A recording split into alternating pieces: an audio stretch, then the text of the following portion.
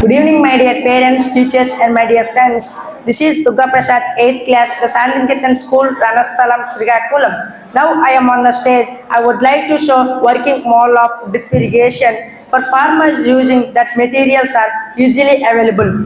Drip irrigation system, one of the best solutions that have been developed to save water. The water can be supplied limited from the surface of the soil or buried below the surface. The main goal of drip irrigation is to provide water directly to the roots of the plant.